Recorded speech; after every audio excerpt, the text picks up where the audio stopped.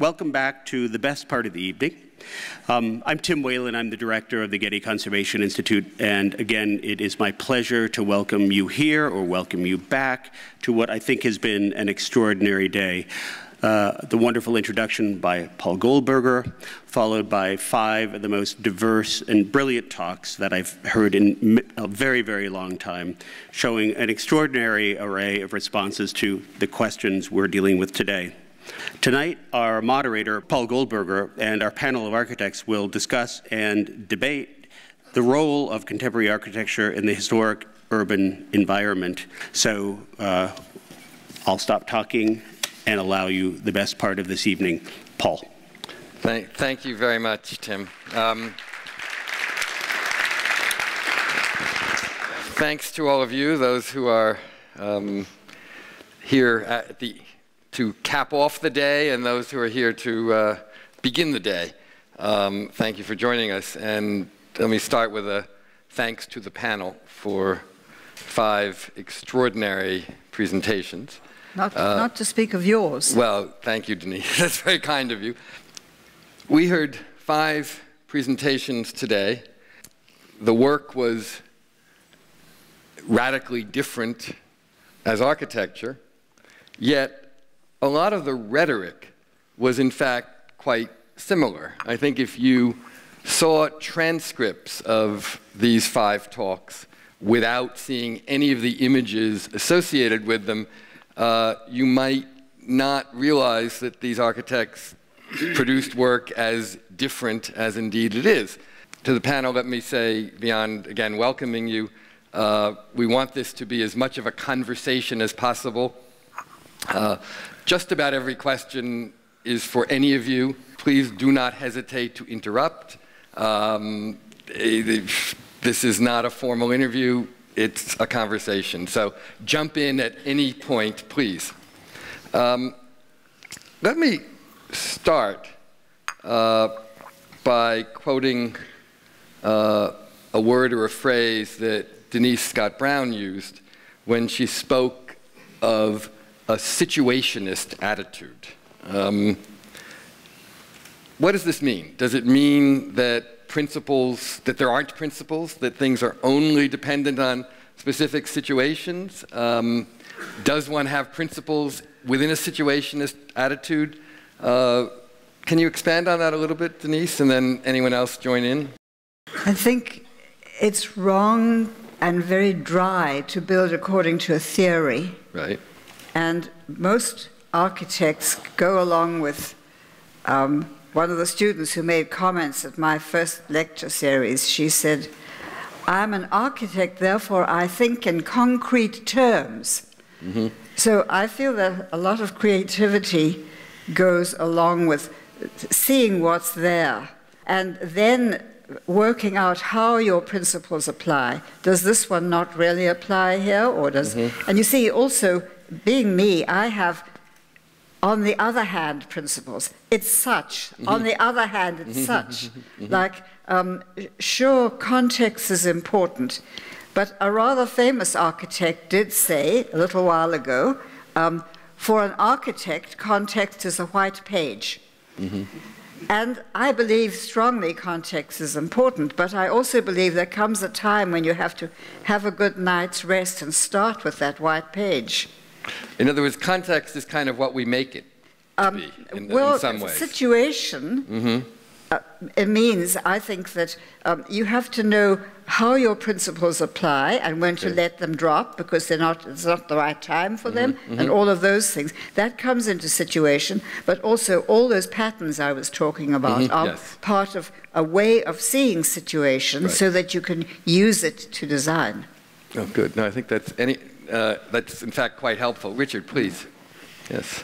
To me, I would say a sense of place is the single most important thing which I do. And if I look at what I'm going to call really dreary buildings, of which there are very many, I think down the sort of the new parts of the Thames, or whatever it may be in my part of the world, if they have no sense of place, they're probably, the Thames is probably on the view, the buildings don't open up to the view, they open up to where they all should do, which is that way, even if the Thames is this way. I'm just using, so sense of place is what makes the difference between a really mundane builder and a sensitive, to me, architect. So I would put that right at the top. Anyone else on that? I mean, Tom, you were speaking entirely of Chicago, and actually really did kind of define a sense of place in Chicago. I mean, that goes into a bigger topic. I think, you know, when you're living a place and you're part of that place, you have an obligation to it in a way. So I've spent most of my adult life sort of studying Chicago and trying to figure out what it's all about. And I think that architects should actually try to understand the place that they're in and the situation they're in. And I think that obviously Chicago, in a short period of time, developed a lot of kinds of principles, not all of them connected exactly. And I think that you have to sort through that and figure out what's important to you. But I think it's also important that not everyone would come to the same conclusion. I think that everybody has a chance to come to their own conclusions. I think any kind of situation in architecture that attempts to censor kind of one approach, I would think is very bad. I think it's an open game. And I think that architectural commissions, you get them by competing with other architects, and everybody should have a chance to compete, and everyone should have a chance to do their ideas. And then I think if everyone has a kind of level of competency where they understand, I mean, architecture discipline has been around for a long time. Everyone understands some of the rules of discipline. They change all the time. But, you know, I think, like that whole story with Millennium Park, I think if they have good architects and they're building on top of and after each other, the product will be, in the end, good. And I think if anyone in the chain drops the ball and does something that doesn't make sense, they're irresponsible in any way, I think that's bad for the city. So, I mean, I think architecture is based on a kind of discipline that people understand, and they apply it different ways. And I think that's the way it's always been. It probably always will be, is my sense. I think you said something very important when you talked about seeing it differently, though, because I think, you know, everybody would agree that sense of place is a critical thing. But I think if the five of you were looking at the same place, you would see different things. Of course. I mean, that I think is the key thing. I mean, if the other four had the commission to do the Harold Washington Library, I'm quite certain that the result would not have looked like the building you showed us, or the Art Institute, or what have you, right? Yeah. But go ahead. But context is, I think, not only the situation, the buildings around it, it's also who's the client, what kind of budget do you have, what kind of time frame do you have to discuss these projects, I don't know, what is the involvement of the public maybe in a project. So it's a whole communication or set of communications and parameters, and the build context is one of them. But it's a powerful one, an important one, of course, and it should have some kind of dialogue, but it's a dialogue next to many other dialogues that we're creating. I mean, but it's the dialogue that's our subject today. Of course, there are many other issues that come into play inevitably. I think that we assume that, But in a way, maybe this is a question back to you. What is meant by historic environment? In a way, if you go to Krakow, yes, they're old buildings, but they're all used by H&M or by, you know, like some kind of chains that are all over the world. What is the historic part of it and what is the contemporary part? I mean, they are used because they attract a certain, let's say, they have a certain attraction to the global shopper or the tourist, but they are, in fact, actually built as maybe housing, you know, for, you know, some people who lived there a couple of hundred years ago. So the question is, you know, is it just like the built reality that's the historic environment, or is it actually the whole program that also like is soaked into that building? I think that's a very, very good point, actually, very good question, because in effect, well, we could also ask if these historic buildings are being used for these entirely different purposes of contemporary global retailing, is that a sign of successful preservation and use of context, or a sign of failure, a sign of unsuccessful one, because the program has changed so drastically, in effect? Anyone else want to comment on that? I feel that the notion of the function of the building as being the program ignores the fact that that building, like some housing in Venice, has been in occupation for 800 years. So the first program of the first client is a very small part of their functioning. And the notion that buildings and their activities are out of sync, that the activities change at a different rate from the buildings, is a very, it's not a bad concept. It helps things survive. But the question is, are the changes appropriate ones? And if it now is in high volume nonsense, stuff for tourists, is that bad or good? Some places it might be. Venice has always been like that. That's what we know about Venice. I love their glass beads, and probably 800 years ago they still were commercial about glass beads. So maybe it's okay there, maybe it's not okay somewhere else. Yeah, but Rafael.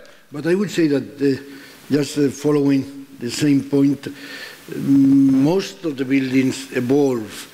You can't say that buildings stand just statically on time. Buildings are moving in their own lives in a way that you should find out which is the rightest direction. Because I would say some of the buildings that I like the most are buildings that have changed throughout time and are able to keep, let's say, the true architecture of then in spite of changing programs. Yes. It's also true that what has been said or has been called like indifference throughout the function. I think that was Rossi who talked about that.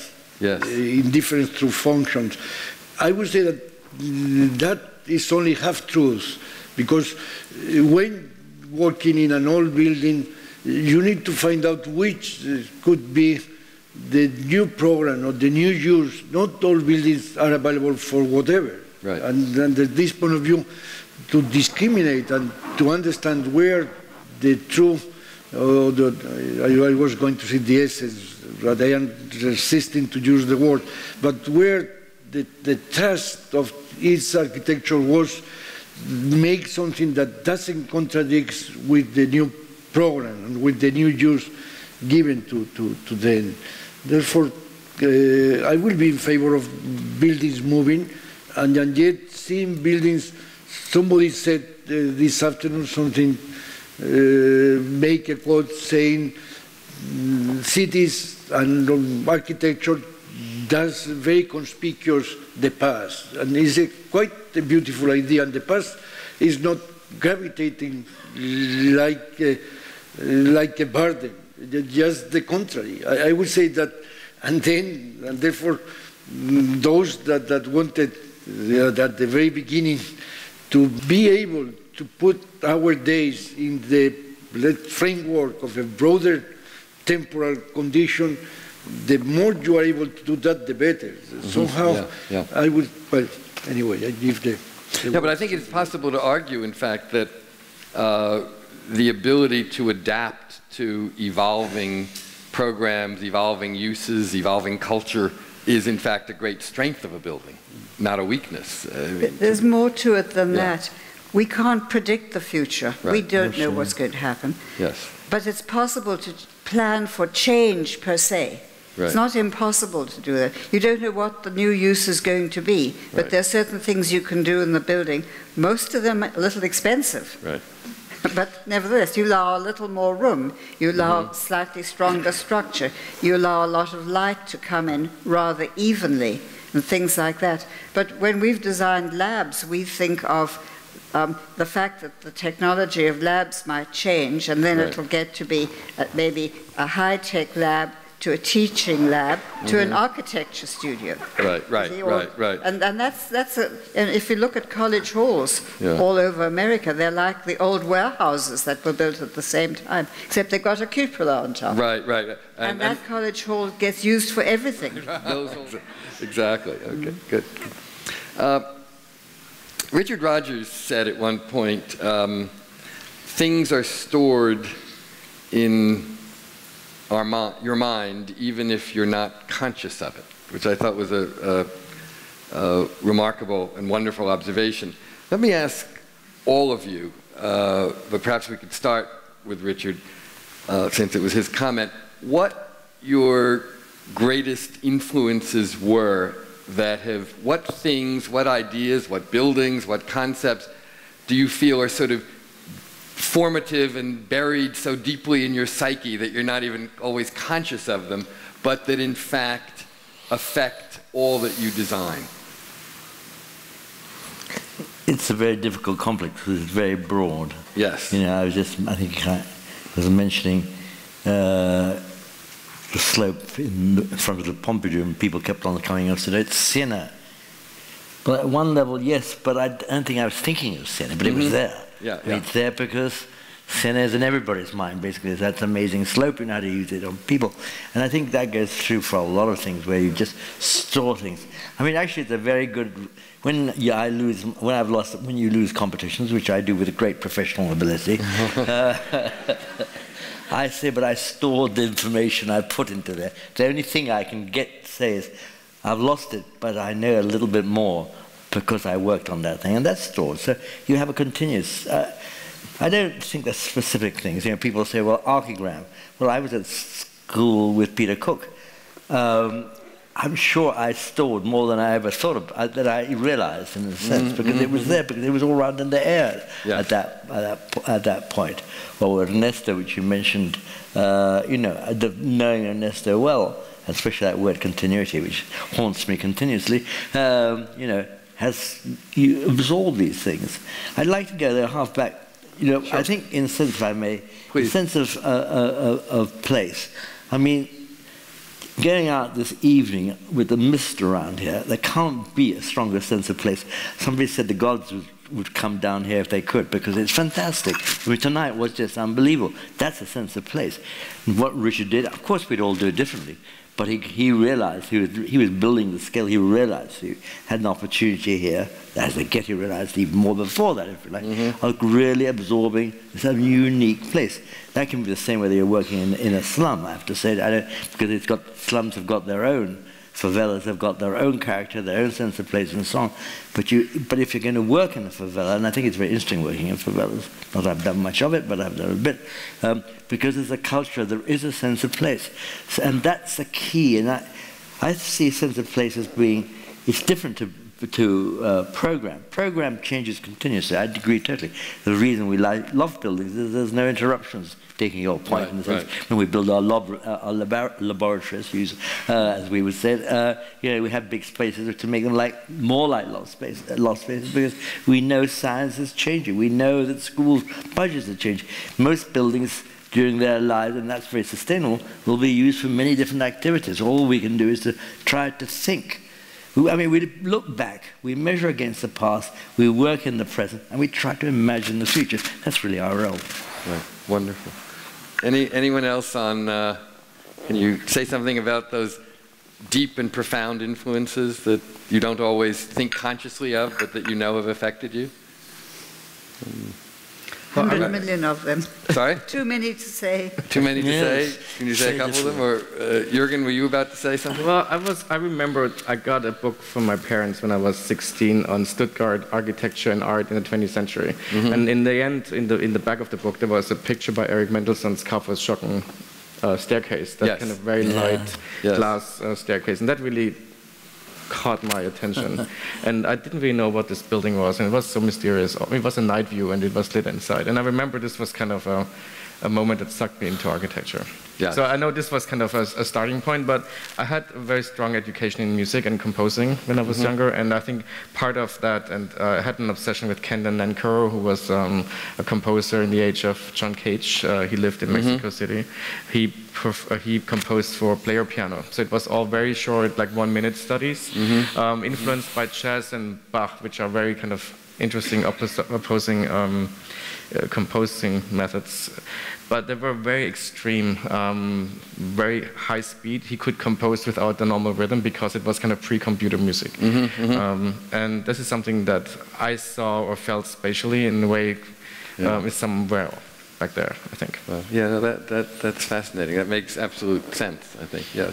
No, I think actually you you have childhood memories. Yes. I think you actually remember things when you're a child that actually have potential for being quite profound in terms of inspiring you. And you know, I can remember as a relatively young child in Chicago, sort of driving downtown. So we live in Oak Park. You drive straight down the street, flat land, block after block, and suddenly there's this kind of dark mass of the loop there, and you enter into it. And it's like a solid piece of stone that's been cut out. And I think that you never forget those kinds of things, actually.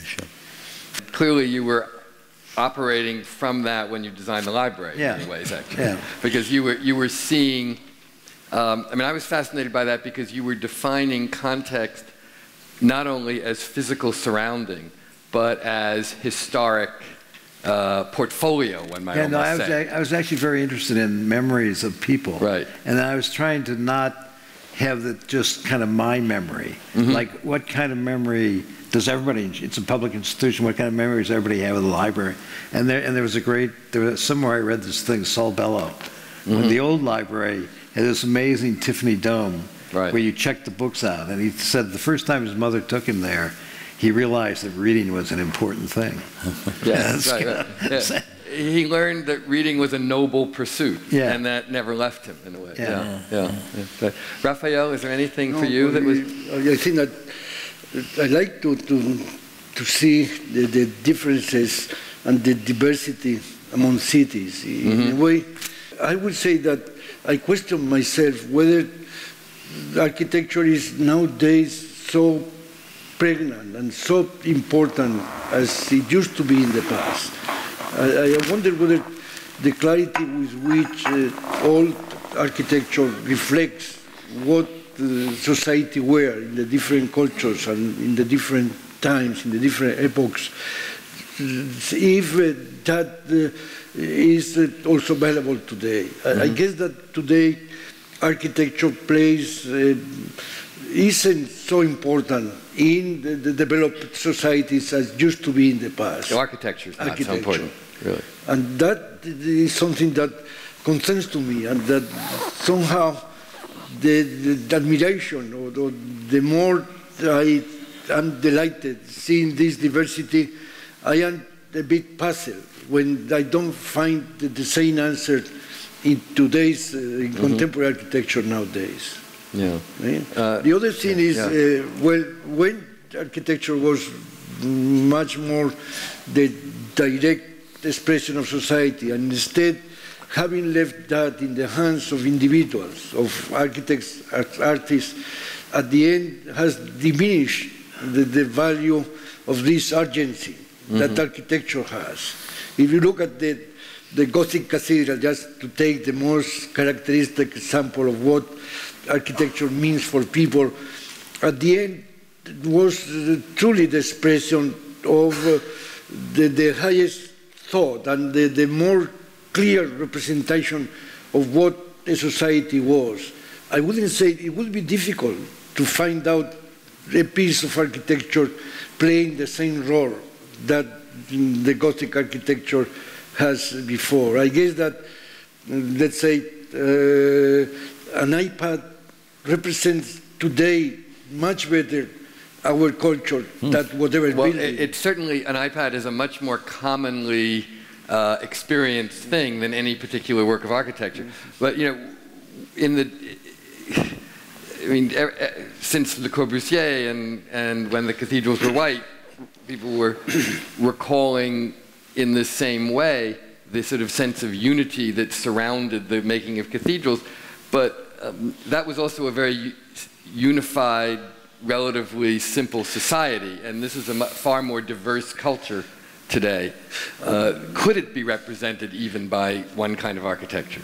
It would be difficult to find out a piece of architecture, because as much as we are, as architects, are, let's say, more aware of the role architecture plays in the culture as a whole, in a society, I would say that the more difficult would be to find out a piece of architecture that actually represents what we are. Right. It would be difficult to say that let's find or think about the one of those fulfilled pieces by Kahn.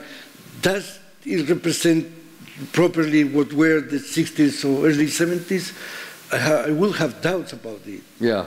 And yet, let's say, still the Garnier opera in Paris still was there. Its time in a much more definitive way. And that concerns to me. And I wonder whether the love I had for cities represents a way of, let's say, a kind of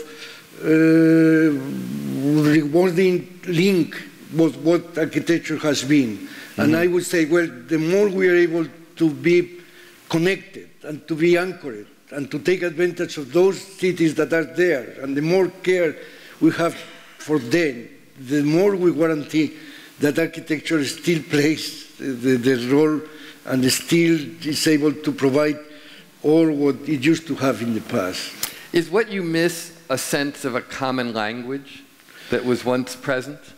Well, the issue of language is a very, I would say that it's a very difficult one, and probably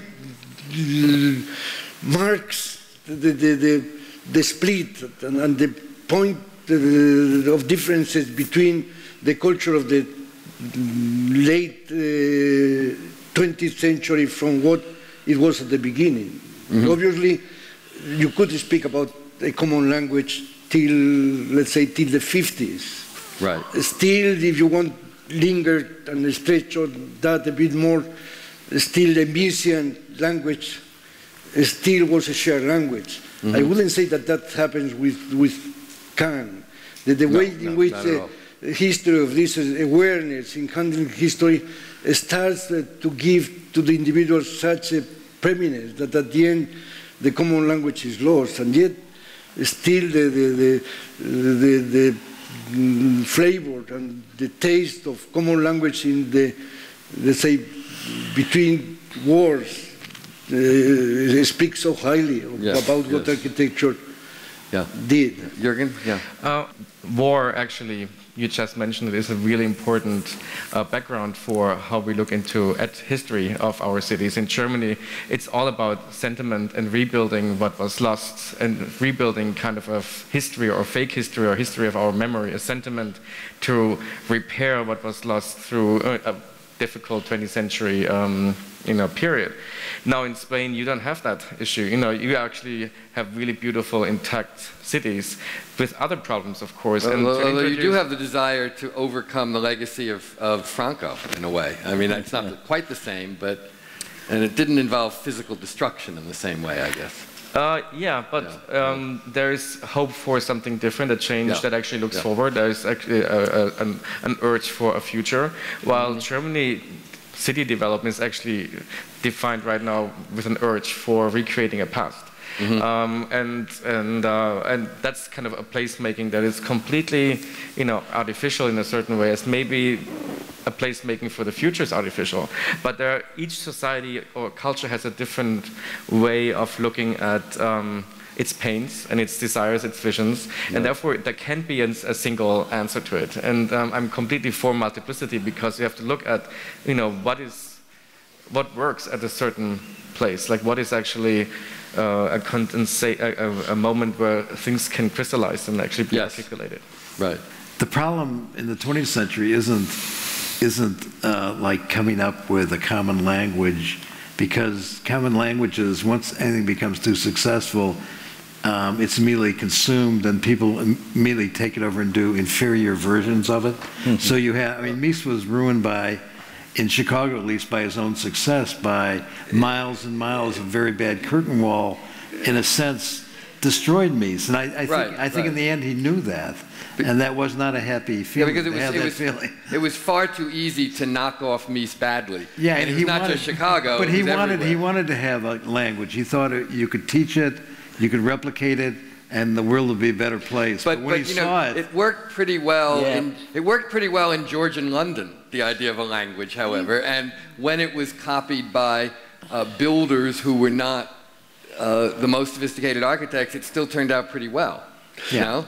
It worked pretty well here too at some level. I mean, the best of SOM is pretty good. I mean, if you want to take a common, just at the common language you're talking about, it seems to be. I think, I mean, first of all, I think there is a danger in what we're all doing here. There's only one of us below 50, I suspect here. And that is that we know there's nothing. Well, and there is a danger of loving the past. The past is past, therefore we have no real responsibility to it, therefore it is safe to love the past. I think there's a circular argument where change is so fast. We're already 50 years is a hell of a long time. It used to be nothing, of course. So maybe we're not responding well enough. And in a way, it's not buildings we should be thinking about, it's spaces we should be thinking about, if I may say so, especially spaces between buildings. So I suppose I'd love to hear what the younger people say.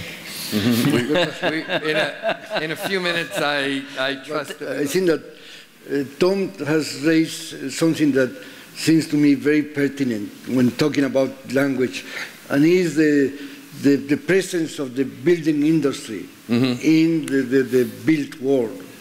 Altogether, the curtain wall reflects the change in materials that has happened at the end of 20th century. And at the end, we are struggling with what to do with glass and steel, much more than people at the beginning of 20th century, when it seems that concrete, and then the coincidence between concrete and, let's say, avant-garde in art, cubism or whatever, allowed the people around the Corbusiers in the period between wars to adjust something that put together style or language with the building techniques. Nowadays, the glass and the steel are much more malleable, much more flexible, and at the end, you look at the latest skyscrapers, for instance, at the end, all of them are just struggling with the modeling and working with the volumes and much more than anything else. The curtain wall is almost a given. And then later, and if you take, and therefore you should say that perhaps even Richard has been one of the protagonists in this, let's say, new version of techniques in architecture in the post-archigram architecture. At the end, Pompidou could be seen as the outcome of all the archigram reflections, and just moving a bit more ahead with that, it comes this, let's say, if you take the Lloyd, you can see the Lloyd as this kind of mixture between archigram and Louis Kant distinction between service and servant spaces and so on. And that has been a escape door, this technicism that has put of the most, let's say, required architects nowadays being protected with the thinking themselves are the most advanced in terms of technique architects. But let's say from piano to Foster to whatever. Besides that, even the same Rencoul has, for instance, is basing most of his architecture in, let's say, this unbiased way of dealing with a structure. That at the end, the Cecil Balmont offered of just building whatever is at the end what is behind Ren. And that means that the more you are able to handle things with complete freedom, the more you are, let's say, being against this common language that we were talking about, that I see it extremely difficult to come back. No, I think that's it. I thought of Lou Kahn, and his, he would do that for indirection. He said, touching your left ear with your right hand is being indirect. And I think he would have called the striations, structural striations that Rem is very proud of on the CCTV building, that. Yes. Because why did he need that in the first place if he'd been more direct? And, you know, the other thing is working as a campus planner, and you have to work out which variables you look into because you can't look into them all. And one of the ones we always use, more or less, is age of buildings. We map the ages of different buildings. We learn a lot. But one of the things I've seen over and over again on campuses is that the candidates for removal, because they haven't worn well, are the 50s buildings. Yes, yes. Sure. And that was the time when Buckminster Fuller used to say with enormous sarcasm, "Madam, how much does your house weigh?" Right. And it turns out that there were many reasons. They were too cheaply built in the sense that they were so functional that when activities changed, they couldn't be used. Absolutely. That's designing a glove instead of a mitten. That's the glove doesn't give you wiggle room. The mitten does. But it wasn't only that. It was the belief that light structures are the thing of the future. So that's why I'm looking at Richard. And I'm saying, it seems to me that the wear and tear of building and the needs of insulation, let alone sentimental needs of any sort, but those in themselves call for weight and structure. Maintenance, keeping temperatures without too much expenditure of energy, and wear and tear of light structures. And then, of course, there's flooding and earthquakes and all those other things. So I don't know why it needs to be such a drive toward a future that may be an archaic view of the future. Richard, before you respond, if you choose to respond. Many of what you've said, many of the parts. Okay. I was just going to say, let the record show before we go on that we made it from 10 a.m. to after 7 for more than 9 hours before we started talking about Rem Koolhaas. I think that may be a record among symposia today. I want to say I think Richard is wonderful, but I disagree with those views on architecture. I mean, if I may say so, you've put up what you think I do, and then you shut it down. I don't think I do that. Well, now I want to hear in what sense you don't do that, because they look like a series of coat hangers. Well, I don't know. Maybe the answer is a series of coat hangers.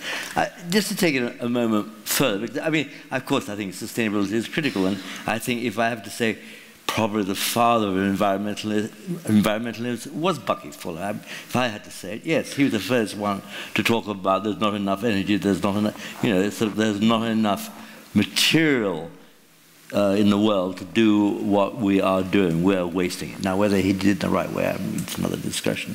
So I think he's tremendously important. But are you doing it the right way? I hope so. Well, we try. I mean, I don't think we have special problems in those areas that you've mentioned. I don't think our buildings, Boberg is still there as far as I know. And it's had a hell of a lot of work. It has 70 million people a year, and it's still there. So in that sense, I don't think whether it's concrete or steel or brick is the critical problem. It depends how you use it. My only thing I would say is I think we're still not pushing the boundaries. I mean, the beauty about glass is it's now beginning to be responsive. You're going to be able to talk to glass. It'll go pink, green, and yellow. I think that's much more exciting and much more interesting. And there is a future which I'm afraid that I won't be part of, but I think it's very exciting, and I think there is a tremendous danger all the time looking backwards. Backwards is fantastic. I love Florence. It's my city. I think there's nothing like Hellenic, Athens and both in ethical terms and in architectural terms, which are sort of combined anyhow. But I think we have to keep looking forward. There is a danger of always looking backwards. I think there's also, if I may say so, Denise, while we could pin much on Buckminster Fuller, I don't know that sort of cheap, second-rate campus buildings from the 50s and 60s are necessarily things you can blame on him. Sorry? Ivy League, they don't build cheap second-rate buildings. They built a certain number of them, no. They built their share, and certainly during that bad period, they built a certain number of them. Yes. All the other buildings of those campuses last very well. Yes. Even the 30s. No, I agree completely about the quality of those buildings, just I'm not sure whether we can pin them on Buckminster Fuller. I think it was more the spirit that Tom was talking about just cheap knockoffs of Mies and other modernists, more than any response to Fuller's theories. That's all I mean. But I agree completely with you that they were terrible, and we've seen, thankfully, a lot of them go. Yeah, because they did have very short lives. Yeah. In fact, now the greatest challenge is how to make this somehow jibe with the surge of interest in modernist preservation, which in some cases is leading toward a desire to save things that are otherwise falling down. But I don't know if really buildings have to stay all the time. I mean, it's also okay that buildings go after a couple of years. Germany, again, you know, we had to rebuild a lot in the 50s. We needed bus stations, we needed train stations. Most of them are gone by now, and it's okay. I mean, some of them were nice, some of them were not so nice. There's a certain need, which is maybe a programmatic need, but at the same time, it also comes with an architecture. We had all these churches, these emergency churches after the war, and most of them are gone, and I think that's okay. You know, there's a way to look at architecture also as a temporary moment, and if they go, they might translate into something else. There is a potential that you give up a space and to replace it with something else. I think that's fine. But yes, both hold, but it's not as simple as saying it's just okay. Because I didn't say only that they're not maintainable. They're very bad energy users, for example. And they're not safe in certain respects. But you have to understand when they were built. They were built with the context they were built. Yes, but now I'm saying that I think a lot of neo-modernism is going to go the same way, for the same reasons. And we're going to say, why did we build that way? These buildings didn't last.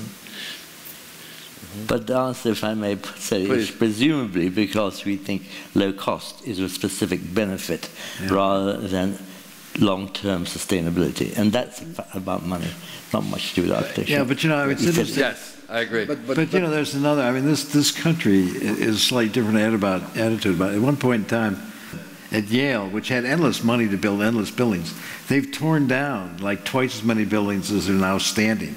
Like Yale's been built and torn down 3 or 4 times, all high-quality buildings. And it has something to do with our culture that has nothing to do with technique. It has nothing to do with durability. It has to do with changes in fashion and the ideas of how a university wants to represent itself, which is actually kind of interesting. Very interesting. Rafael. But I think that I would say that in the past, and I regret to speak so much about past, but buildings stand by themselves. The buildings have had their own logic and were able to explain themselves why they have assumed such a form. In a way, the object itself... should the thing always speak for itself, be able to? Was able to give reason of why it has ended up with such a form. Nowadays, it's very difficult. We change the focus from the building into the individuals. At the end, a building speaks about who has done it. In the past, you needed first, even those who were architects were thinking first in the building and then later in themselves. Nowadays, I think that it has changed completely. Architects we are much more thinking about ourselves, and we are pouring on buildings our own demons, and instead of just thinking in how a building should be. Therefore, that when Richard is talking about cost benefits or talking about how building lasts, that sent us back again into what the way buildings were thought in the past and the way we think in building nowadays. Should we have some questions? We have quite a number of them, and they're very good, and we're going to go to them in just a moment. Let me ask you one other question. 2 of you showed Asplund in Sweden and the Economist building in London by Alison and Peter Smithson. Each of those came up twice. So I guess they sort of win our Iconic Examples Award for the day, is a tie between those two buildings. Can each of you cite one or two other buildings, not your own, since you've been showing them today, but by someone else that you believe to be paradigmatic, superb examples of good design that is also contextually responsive in a meaningful way? That is neither those two examples nor one of your own buildings. Anything come to mind from anybody? Tom? Well, actually, this is an old Vincent Scully example. He set back his building. It was glass. It was configured so the front was perfectly proportioned. The back was made up with funny stuff on the back that allowed that to happen. And then as soon as everybody else on the street immediately picked up on it and set all their buildings back, everything was gone. Right.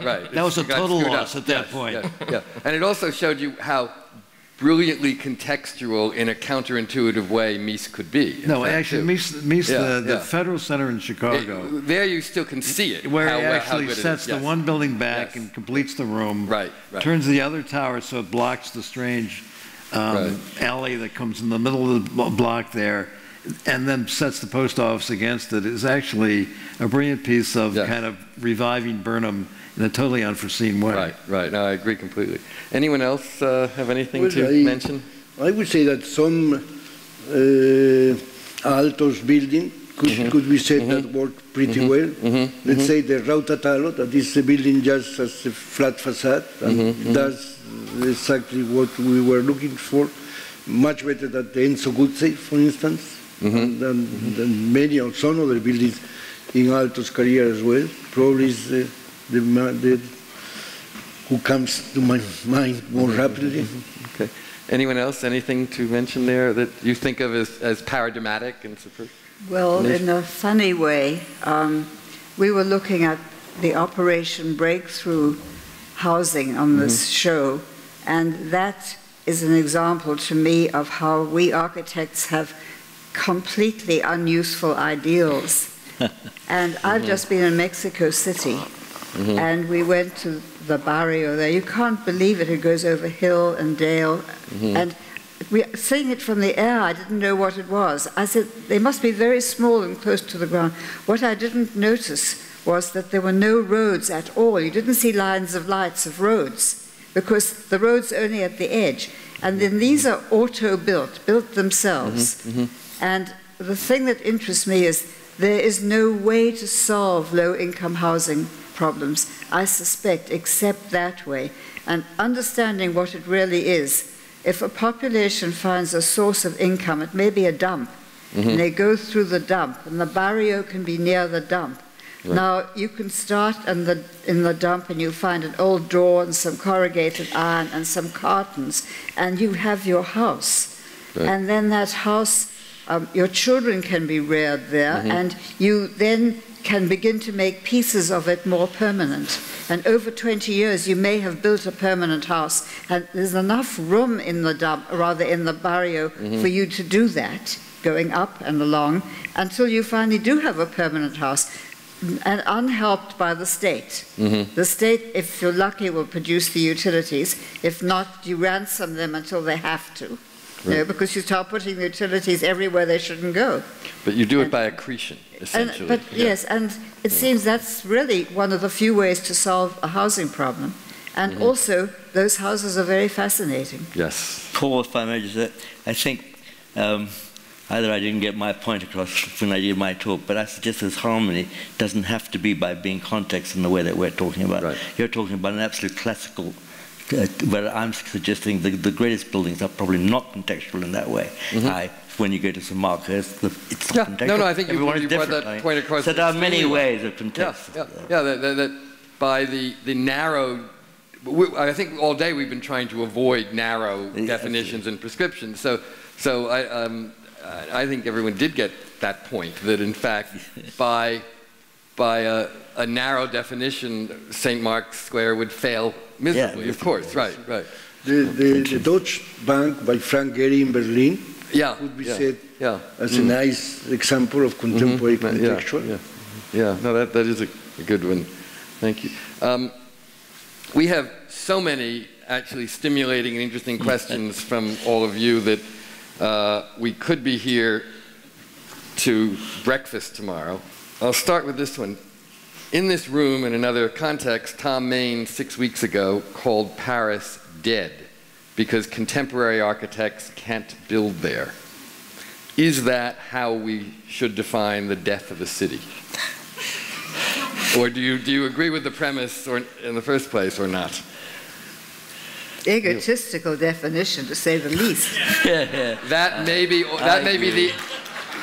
You may have answered it, and that may be all we need to say. I don't know. Actually, I think Paris will outlive Tom. Okay. Let's go to a question that, in some ways, is almost a variant of that, because it builds on the notion of global architecture. How much do you need to know a place to be actually really contextual? I say that in this globalized architecture profession, where many architects build all over the world, sometimes without ever visiting a place before they take the job. Hopefully they visit it after they take the job, but that's a different thing. Most of you work around the world.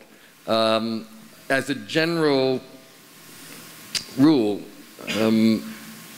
is there too much running around the world, sort of helicoptering into places without truly understanding them? Colonialism. Sorry? It's called colonialism. Called colonialism? Yeah, right. Only by a Brit. Of course. Right. I think it has something to do with America the doesn't client. have colonies. But you know, it's fascinating because, Tom, you talked about a lifelong quest to understand Chicago. Yeah, but I've built other places too. So Okay, right. I think part of it is there's a whole thing that hadn't come up at all today, which is the notion of a responsible client. Mm-hmm. I think actually, if you have a responsible client, they can relate to you what the context might be or what you might look at. If you're working for a developer who builds buildings all over the world and is just trying to make money, it's an entirely different game, I think. Oh, sorry. Go ahead. I think it's all about also what the exchanges are. I mean, they send all the architects to Italy to learn there and like build in England or in Germany or whatever. Now we get sent to the States to go to American academias to learn what architecture is. Soon will be China. Yeah, and soon will be China. So I think it's actually how you look at the place with a foreign view, kind of with a distance, and that creates a different kind of maybe awareness or sensitivity to the place. Mm-hmm. It's actually more difficult to build if you know too much. I feel that Tom's knowing his own place very well can get him sensitized already. Mm-hmm. And then what we do is we always do a learning from when we're fresh in a place. Yes. We catch those first impressions because we'll never get them again. Right. And then there's another fun thing that happens. If we have a good client, we and they will do that learning from together. Yeah, yeah. And they will be intrigued in what we notice about a place they've known for 30 years and see every day. And our different vision is complementary to their knowledge. And put the two together. But it's through our experience of doing a lot of that and of doing it very well around our own homes. Sure. So, and you each see things the other would not, of course. But places, the counter argument to that is that places shut down. There's times in Chicago when nothing happens. And then someone like Richardson comes. When Richardson built that building, changed everything. Mm-hmm. And when Mies came from Germany, that changed everything. Mm-hmm. So Frank Lloyd Wright might have come from 100 miles away, but he was obviously part of the culture of the Midwest. But I think if the people hadn't come in from the outside, if the fire hadn't happened and Burnham and all those people hadn't shown up, nothing would have happened. So I think you need infusions of new ideas periodically to keep a place from shutting down. And I think that's good in the end, actually. Right. I think it's a very difficult question. I agree with you about that. But the best we can do is to absorb what we can, but it's limited. Right. And learn from the clients as well as... client is key. Right. Here's a question addressed specifically to Richard Rogers. Have you had the opportunity to discuss modern architecture with Prince Charles? If yes, what did you tell him? And if not, what would you tell him?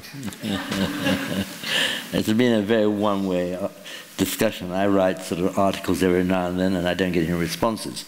You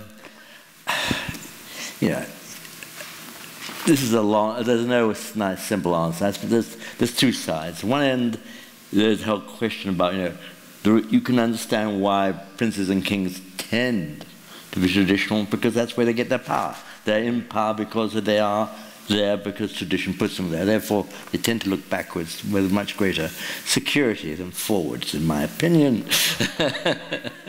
I don't think, you know, this is not only architecture. I mean, there's the same on medicine, it's the same on agriculture. There is the real problem is not that he has different opinions, it's the fact he won't discuss them.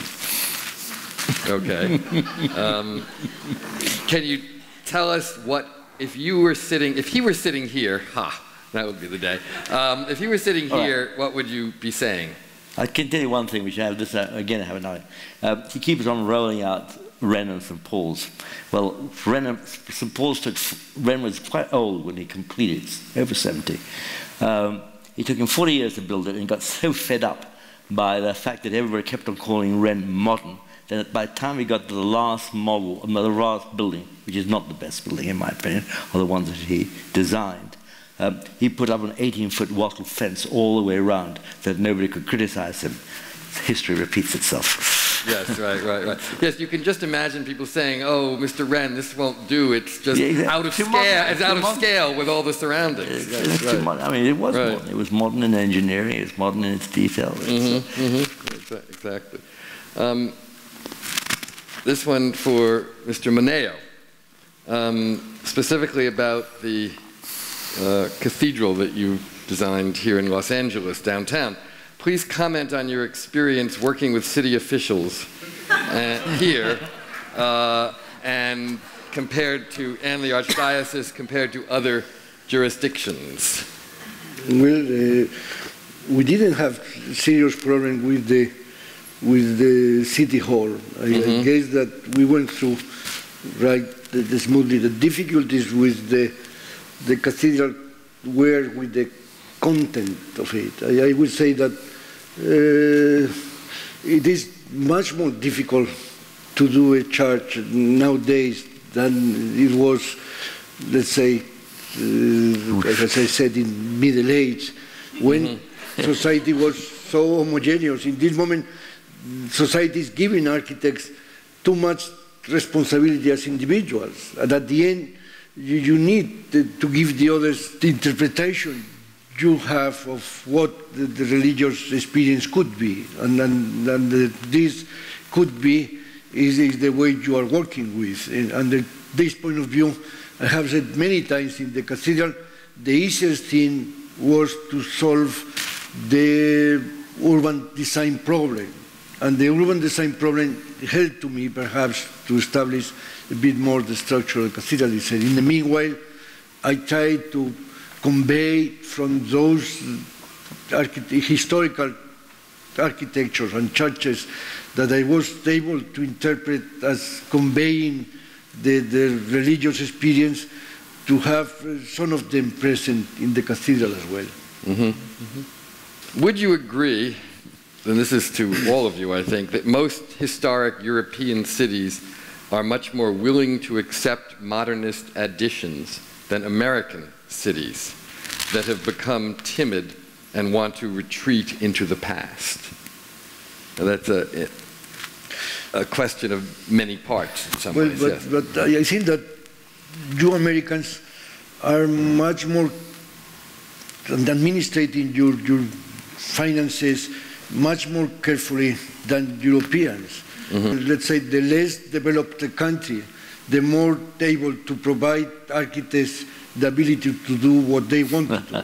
And a certain point of view, let's say, daring architecture comes with poor countries more easily than with rich countries. And that is the reason why I would say that in some European countries, not the most advanced countries, had been able to make the most daring and the most advanced architecture as well. Well, I mean, Spain certainly is a recent example of that, I guess, right? Example of Portugal. Yes, yes, Spain and Portugal. But I think the question, if I may say so, seemed to be getting at a broader cultural issue, and I think it was really as much focused not on the issues in Europe so much as on the sort of timidity that sometimes prevails in this country. It is my view, obviously. You have lost the ability to appreciate quality in construction many years ago. I always... Did we ever have it here? I always quote that. Okay, You go to 1938 and think about the National Gallery in Washington. Yes. Any building in the world could be built so carefully and so beautifully in terms of craftsmanship as it was the Pope, Denise Pope building. Right. Still that the same can be said about the Rockefeller Center and some other pieces of architecture. It can be extended, let's say, till the Seagram. Since then, I would say that you don't value any more quality. You are going throughout value engineering, trying to reduce the quality as much as you can. You don't want to spend, you are putting your money wherever, let's say, in the, let's say, biological research, of sending people to the moon. We're not doing too much of either of those things either, actually, right now. I think we're putting our money into reducing taxes, but that's a different discussion. At this point, my experience would be the only country that actually value quality in construction is Switzerland. Neither Japan. Germany. Japan does. Japan as well. I don't know Japan so well. Probably Japan as well. That's true. Well, we found Switzerland. Low quality amongst individual contractors in England and in France, not at all in Japan. Right. All that is true, but I think the question was actually trying to get to sort of something else, which is a sort of hesitation in this country sometimes to be assertive. To be assertive and strong and to intervene in a strong way. I mean, I've often felt that if we think about preservation in this country, which we came late to, but when we do it, we tend often to want to preserve buildings like hothouse orchids, as if they were so delicate we couldn't touch them.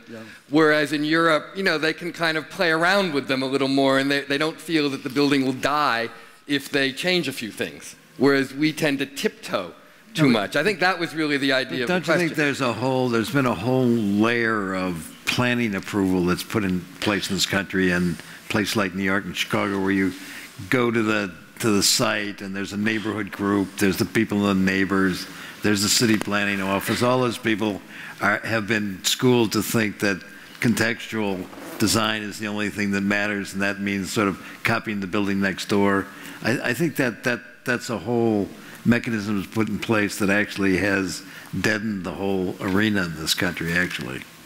Well, I think it's, you know, Denise Scott Brown and Bob Venturi said many, many years ago, I think in Learning from Las Vegas, that design review boards were in fact a pernicious influence. And I mean, I think the only thing that can be said in their defense is that they're a kind of safety net that occasionally prevent certain kinds of disasters. But we pay a huge price for that safety net, which is that it's often a very low ceiling above us, too, I think, creatively. Well, I think it's partly also how you come up with a design. In Europe, you mostly have competitions, and it's a democratic process, and it's actually public money. Mostly the money is there, then there is the competition, there is an agreement at some point, and then it's built, and there's a certain power that comes through this democratic decision-making. I think here in the States, you mostly have a competition or a private-funded process, and then you're looking for the money. It's mostly like private money that goes in there. So the way how these buildings come into life are completely different, and also it's a different way how they're perceived, actually. They also get named after people here, usually, which is different than, you know, maybe even every room gets named after a different person. It's a completely... That's for funding reasons. I know, but the funding means that... The funding means that, you know, that person who is funding it also has a certain say in the process, and it's not part of a communal development somehow to end up with a building that in the end becomes part of the urban fabric. Now, this is mostly public buildings, and I don't know how public buildings really happen here in the States, because I've never participated and heard about a competition for a public building for a town hall in America. There have been some, but they're rare. Yeah, yeah. Richard, you were about to say something. Yeah, I think, well, first of all, I think there's a danger of saying the grass is greener over the fence.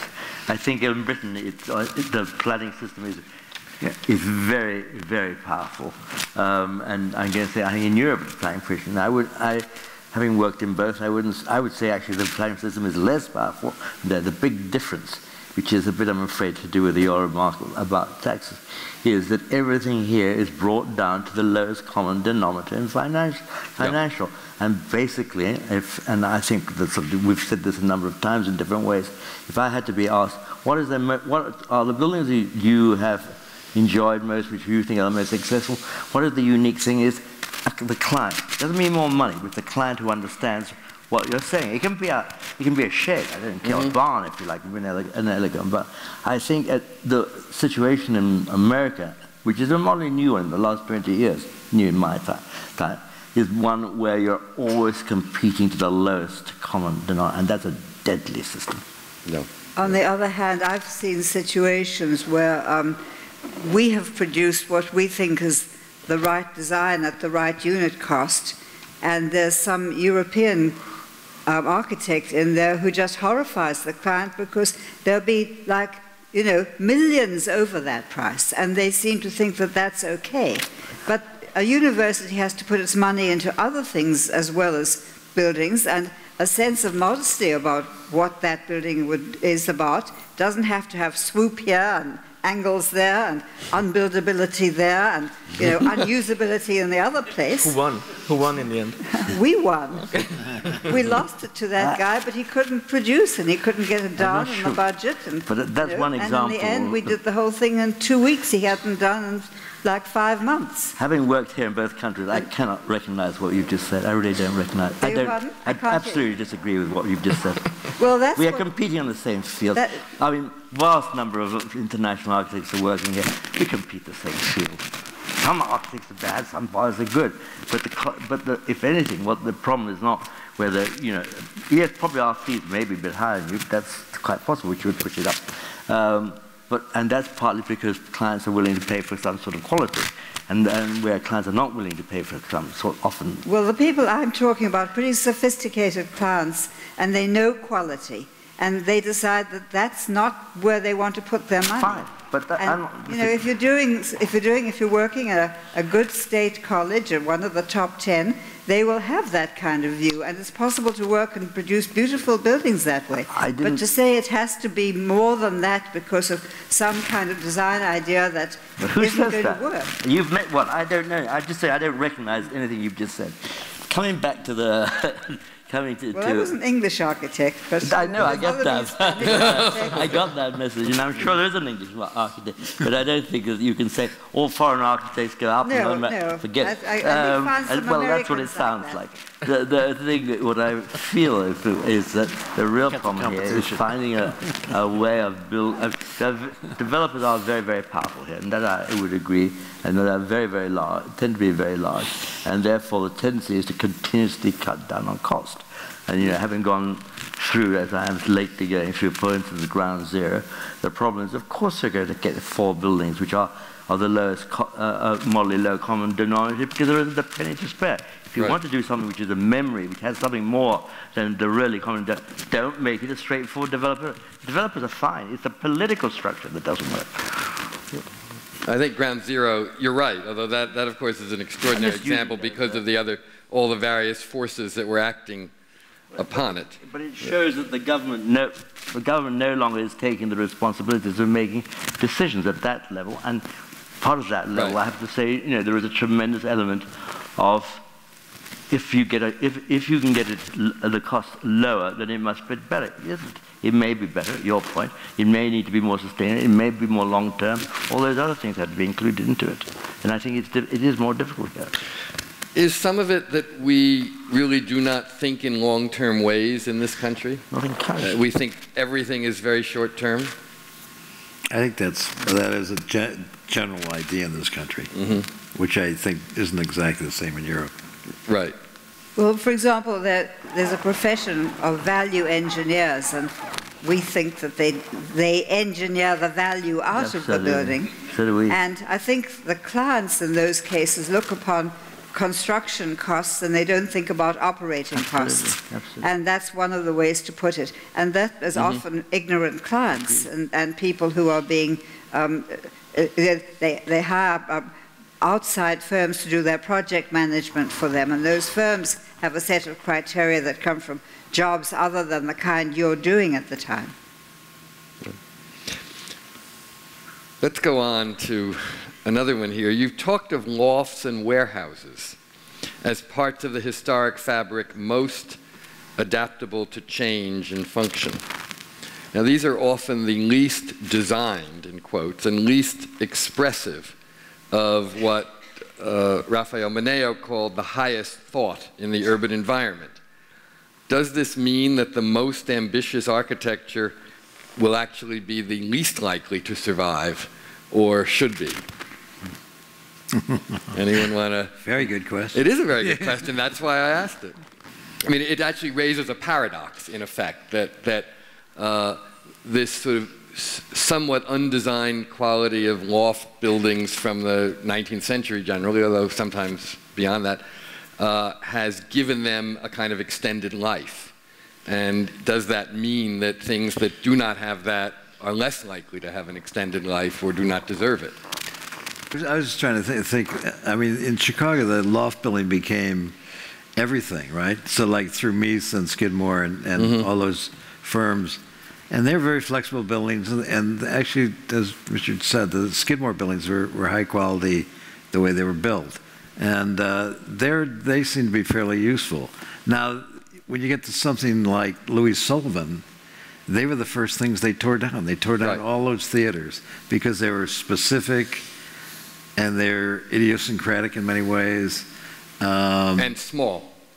Did not use up the most of them. But you know, like the trade building that they tore down, with the stock exchange. The stock exchange, they saved the trading room, but the building was torn down, and that was a perfectly good building. Right. That would never have happened 10 years later, would it? No. No. Or the Marshall Field warehouse. They tore that down in the 50s, which was actually horrible. Right. And that was a non-specific, generalized loft building, actually, which was the model for a lot of things. I know. I've often thought if the Richardson Marshall Field building had been saved in Chicago, those would be like the hottest condos in the Western world or something at this point. Clearly. I mean, that was built like a bunker. I mean, that had amazing constructive qualities. I don't know. We had an experience with the Furnace Fine Arts Library, which you would think was unchangeable, unalterable in use. And when we did its renovation, it took the computer revolution in libraries in its stride, partly because it had a variety of different kinds of spaces. So it doesn't have to be that it's only a loft kind of building that can change, but it's a little surprising when you find one of those others can. I remember you told me many years ago that early on, long before renovation of the Furnace Library at Penn was contemplated, that you and Bob discovered that you were the only people on the faculty who wanted to save it, and everybody else wanted to tear it down at a certain point. It was my first faculty meeting when I changed from being a student to being a faculty member. And I made an impassioned plea because it was scheduled on the campus plan to be torn down. It was Victorian. Everyone thought that was terrible. And so I'd seen similar buildings in England, and I said, look, these are wonderful buildings. And so this young man came up to me and said, I want you to know I agreed with everything you said. And my name's Robert Venturi. And the first thing I said to him was, well, then why didn't you say something? And the rest is history. There's one question raises something that we have not discussed at all today, interestingly, which is the Secretary of Interior standards in this country for historic preservation. And the question is, well, more, as if we needed more, thank you. The question is, whether the Charter of Venice and then the Secretary of the Interior standards in this country, which call for new things not being designed to mimic the old, but for some clear distinction between then and now. Have these things done more harm than good, is the question. Anyone want to comment on them? Yeah, I think it's a form of censorship and it's bad. I mean, the standards are a form of censorship, right? Okay. Or at least of rather simplistic judgment, right? Yeah. Yeah. But something we also experience in Berlin, and you actually think that, yes, Berlin, is kind of looking for rebuilding as kind of a historic fabric, or a fabric that kind of tries to be a normal city again. But the landmark department clearly goes towards recognizing the different layers of history, and they would be very sensitive if something tries to look old while it's actually from a different period. And I actually like that idea. Yeah, but if you think of like a place like Chicago, when does the old start and the new begin? Like it's all new. I mean, it's all. But in the way, it always, that's true. It always will be new, because even if you try to represent something old, it's an interpretation of what has been there before. That's true. Right. Good. We haven't used the word facadism much today, if at all. How does the panel address the issue of facadism? Is there any value in saving only the first few inches of or feet of a facade? I think actually that did come up a couple of times in a couple of the presentations, but not at length. Is there any value in doing that, or is it utterly false, hypocritical, what have you? In general, I would be against that. I think that thinking and buildings only as an outer face doesn't keep, let's say, some kind of integrity that seems to be intrinsic to what the building is. And therefore, I would say that keeping only the facade doesn't make so much sense. It's actually decontextualization. Absolutely. Because you remove the building and all you're left with is the skin. It's obviously the opposite of what... Right. It gives the architect and the developer an excuse, but it's a terrible excuse. In other words, I should have to preserve the facade. It lets them sort of essentially wrap themselves in a certain kind of sanctimony as if they've preserved something when they're in fact doing the opposite. Is what you're saying, I think, right? Yeah. Yes, right. Okay. But also you also have the opposite direction, that the building actually continues working as it worked before and the facade gets replaced. That's mostly according to new regulations when it comes to climate and insulation issues and performance in terms of maintenance and costs. And that's maybe a completely different direction.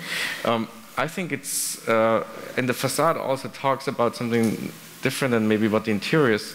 I wouldn't say in general it's something bad. It depends how you actually treat that skin envelope idea of a building, and it can reflect in a completely different way into the interior. It's mostly done in a bad way, yes, that's true, but to say it's bad in general, I don't think that's the case. And we saw good examples too. I mean, your bullfighting is kind of that's that thing, right? But I think on the overall, it's a sort of it's touching your hat. It doesn't get to the problem.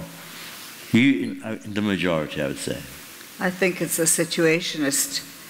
And we recently did just that for the Curtis new building. There were two townhouses, one on either side, and a very poor 1950s building that should come down. And we very carefully maintained those facades, but used small-scale spaces behind them and the big rehearsal room in the middle section, and the whole thing is in red brick. So the red brick of the old houses and then the red brick of the new, and they wave nicely together. And I think it was the right thing to do there, but also it meant that the community, who were all ready to be up in arms, became much more supportive. Great.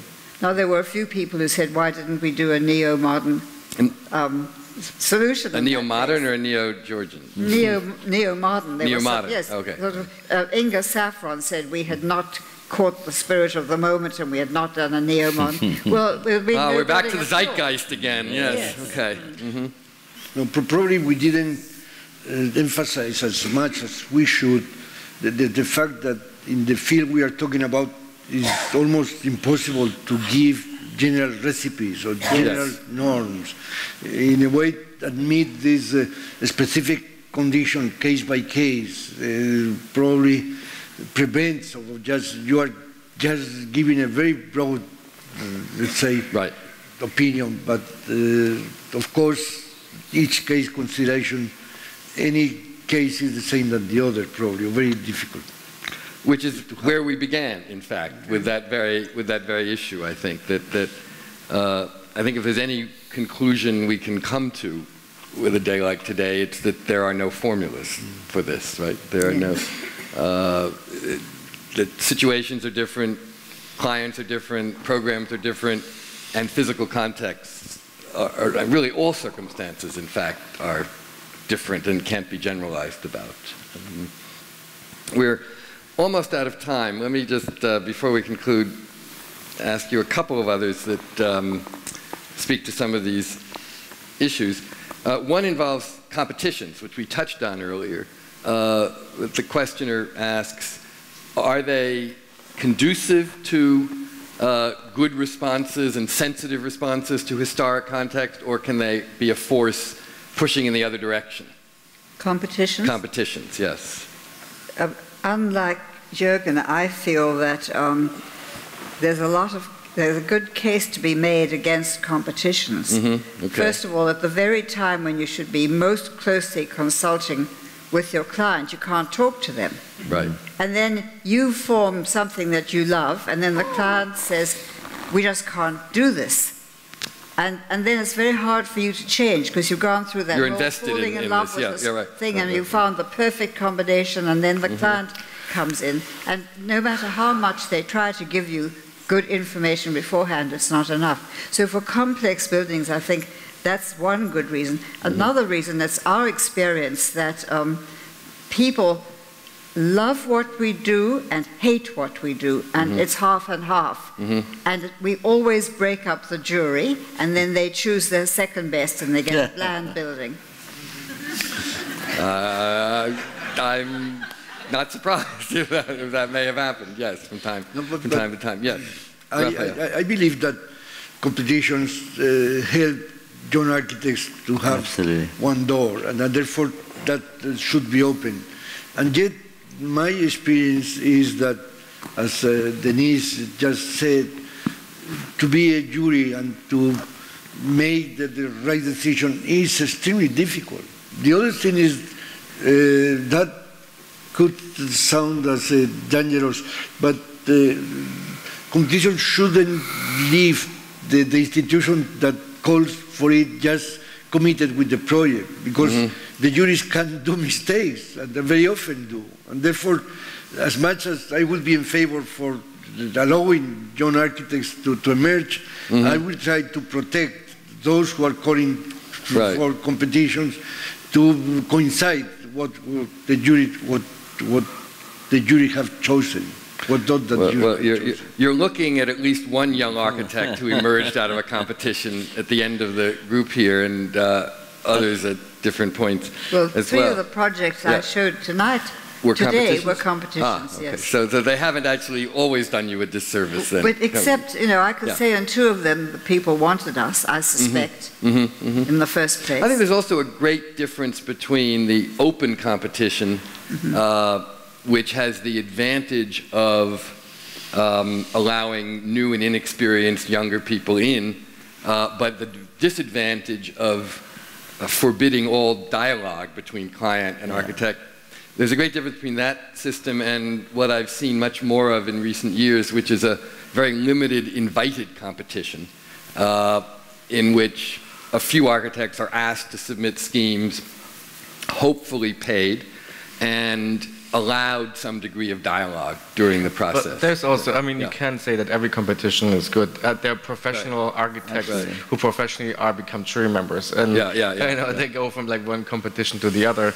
And it's sometimes there are offices who are organizing competitions. So there's a whole structure and a network, and maybe also lobby. A competition industry, basically, that has grown up. So very, very often, the bad results is because the jury is not so great, and they try to choose again the easiest solution for the client, maybe for the city, for something that's safe. Yes. But if it happens that there is an interesting jury and they try to be adventurous also for architecture, then it's the Parasol was a competition, right? Yes. So there's another. But it is hard to enter the profession as a young person. I think that there's no denying that is a better way than having to work for some firm for half your life and then struggle for the next half to win a of your competition life. is better than detailing doorknobs in an office. Waiting for the boss to die. Waiting for the boss to die, right, exactly.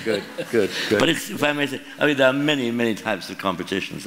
And I think it's, and I agree with that. The real problem of competition is that it doesn't have the one really key thing is the moment when you have exchange of ideas with the client and so on. Having said that, there are many types. I spent a lot of time trying to draw up for the RIBA and so on, drawing reports for competitions.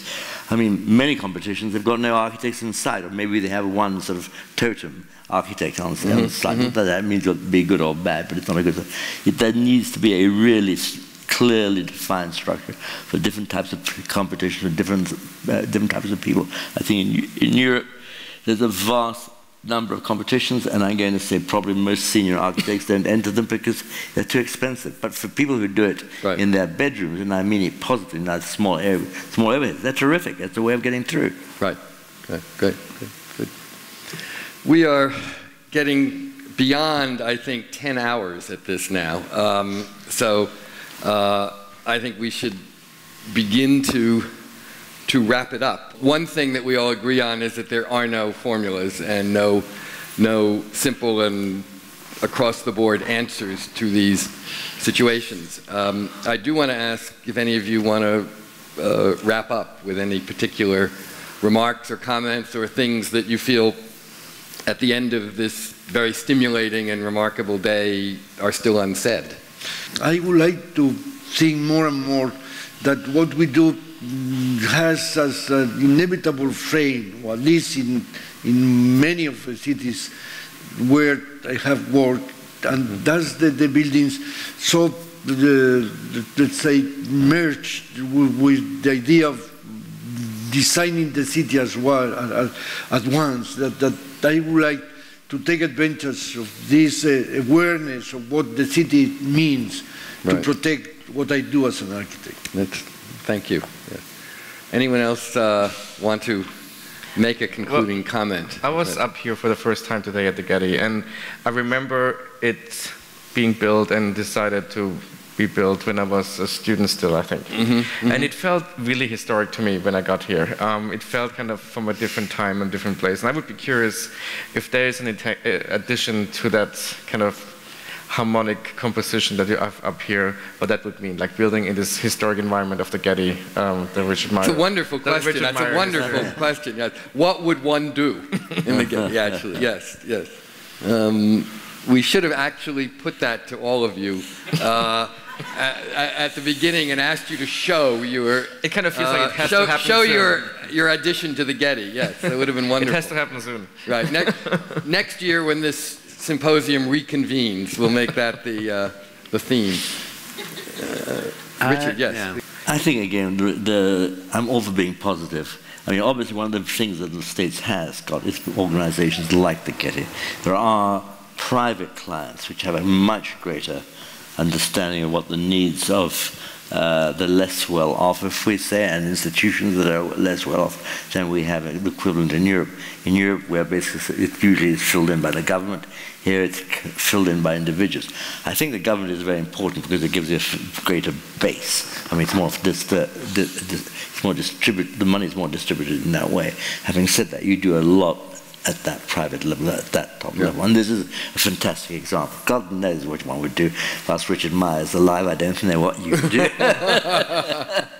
Well, I think maybe you build a little classical building and pretend it was here first. Something like that. So, you know, sort of reverse chronology.